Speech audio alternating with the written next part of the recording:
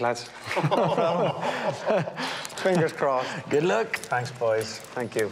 And next time, can we do this in Australia? Why? It's too cold here.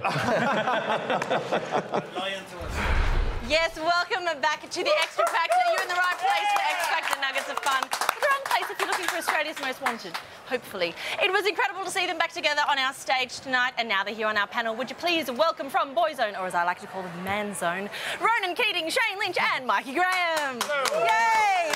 Welcome, guys. I know it's all very emotional now, but how was it as far... No, not at all. Really?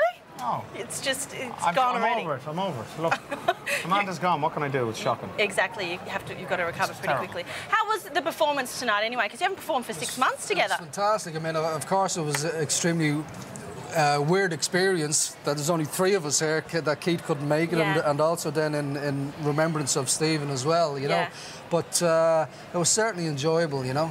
It was enjoyable. Fantastic. Right, also joining us tonight is a contestant you wanted to see banter with, Boyzone/Manzone. It's our work experience co-host, and for this segment only, can I have the envelope, please? Thank you. The winner is Sally.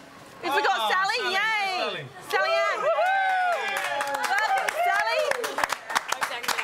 Congratulations. We'll get to you a little bit later on, my love, but take a seat and join in the conversation. Now, what happened tonight? Well, do you think? What happened tonight was the judges wimped out. Right. The other judges, barring Natalie, the other judges wimped out. I was quite surprised when Kyle said that as soon as the names were announced, he'd made his decision. It's like he didn't even listen. I mean, you can't pick because of someone's personality. He might never see her again. You know, maybe she'll drop in on his radio show or something like that when she's travelling the world selling millions of records. But she might never see him again. And you know what? It was a bad choice from Guy and from Kyle doing what they did. They went for the safe bet. Not the right bet. And, you know, what can you do? You guys were also involved in helping Ronan select the final 3 when you were back in Ireland with the home visits. Were you shocked tonight as well? Yeah, pretty much. I mean, they're both fantastic singers, of course, and both shouldn't have really been in the bottom 2, I think. But yeah, coming to the crunch, I do, and I'm not just saying it because it was Ronan's girl, but I do think that Amanda should have went through. She had quite a belter of a performance. Amazing. I mean, absolutely amazing performance. If it came down to that. Yeah, and I remember back in Dublin when we seen her as well. You know, she can move you with the emotion in her voice. You know, that she expresses it very, very well. So, yeah, I was surprised. And you have a lot of, with your final 3, you had a lot of personalities. You know, James was a big, quirky personality. Amanda's got some, you know, is very quirky. And, of course, Alcian is just a whole other... Sadly, we've lost a lot of colour in the show now. You know, we lost James and we lost Amanda. It's going to start getting very boring. If we keep losing the colour in this show. It's... you know, it's not great. It's not, and people need to start thinking differently. I'm talking about the judges on the panel.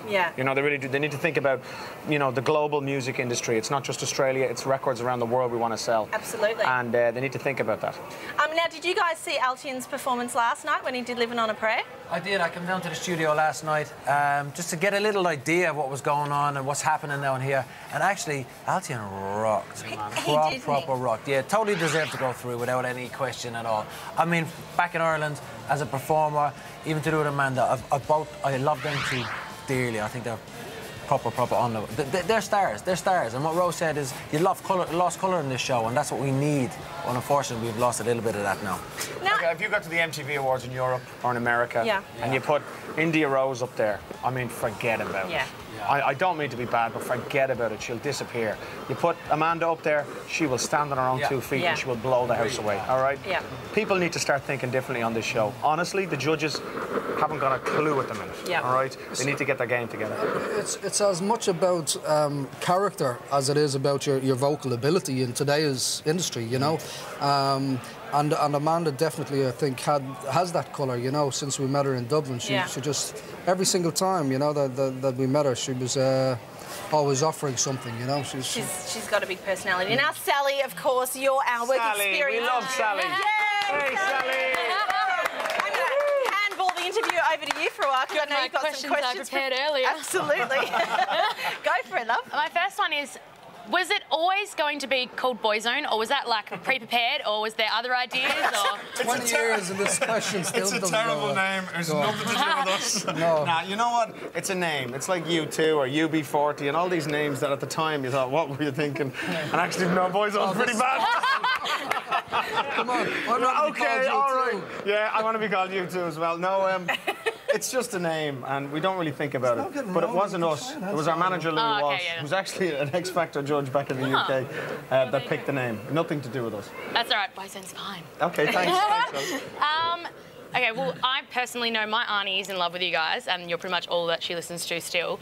And then you've got people like Andrew, who also loves you guys so much. How does it feel to know that, you have fans of all ages and still, like, even in this generation, whether you've brought out music, in the current years and stuff, that still love you guys no matter how often you bring out music?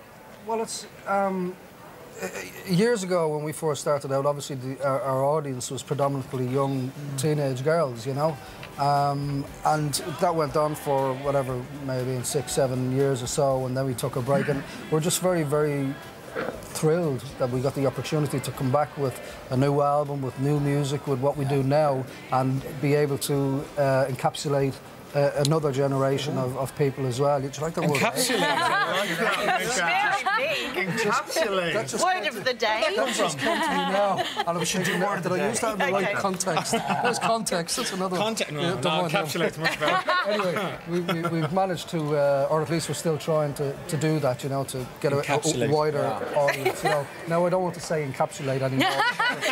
I'm going to steal that word now in my vocab. Once is enough.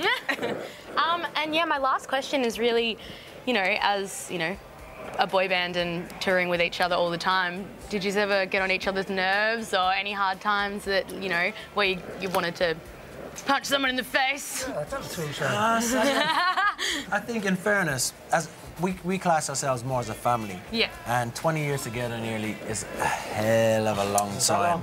It's longer than most. It's older than most of the contestants. Absolutely. Well, nearly. Some of them. No, but I think you learn each other's characters and personalities. We know when we want to push buttons, and we know when it's time to not push those buttons. And I think that's what family's all about. But we love each other dearly, and we're delighted to be here. That's the main thing. We're here to do a job at the end of the day, and we've gained a brotherhood along the way. Brotherhood, so, it's we know how to keep each other happy. I think it helps that you all love to do the same thing. So yeah, it's like a good marriage, actually. It's a big marriage, but it's a good marriage. It's like music Mormons. Well, there's lots of people or not. Just move along. Moving on. Thank you, Sally. You did a wonderful job. Yay, Sally. Good job.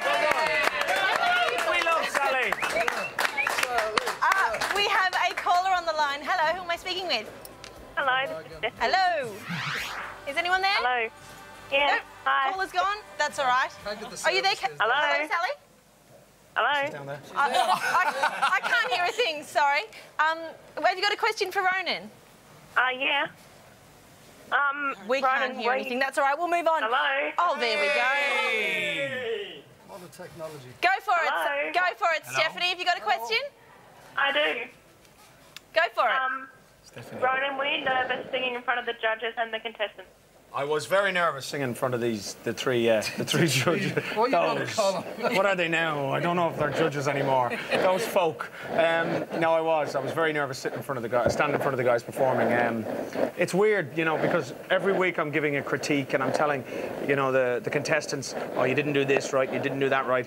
And before I went out, I thought, okay, what have I got to do right? I had to make sure that I wasn't making any of those mistakes. So yeah, it was a bit weird going out there, and luckily the judges didn't have to critique after our performance, but they're still thinking it, so it was a bit uncomfortable. Is that one of the first times that on the X Factor that a board member, Cheryl performed on X Factor last year with Girls Aloud. Beautiful. Thank you, Stephanie. Thank you, Stephanie. If you're like me, you have 2 ears and a heartbeat, then the last few minutes of Irish accents has got you all giddy in your girlies. We at the Xtra Factor, well, just me, actually believe that any information, no matter how monotonous or devastating, can be infinitely improved with a Gaelic twist.